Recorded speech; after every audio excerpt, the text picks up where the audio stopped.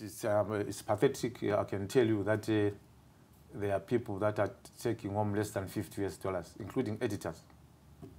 Here in Zimbabwe? Yes. Less than 50? $50. United States dollars. Yes. And what have you done as ZINEF to engage such employers who are paying chicken feed to their Yes, we are engaging. I'm sure we are also aware that we set up publishers, the Zimbabwe Publishers Association.